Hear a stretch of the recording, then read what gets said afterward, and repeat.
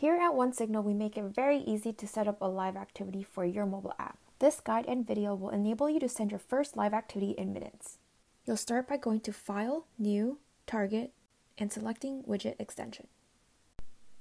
Give your new target a name and ensure Include Live Activity is selected. Then click Finish.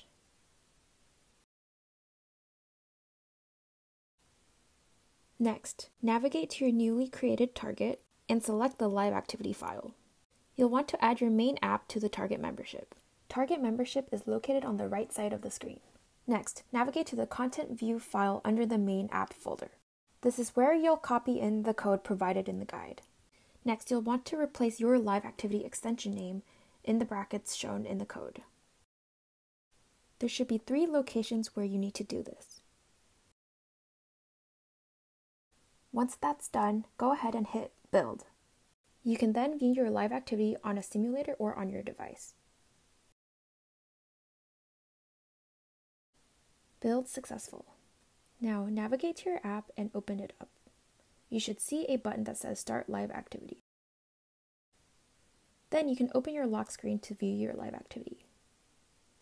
Congrats, you're now ready to customize your own live activity. If you have any questions at all, please don't hesitate to reach out to our support team.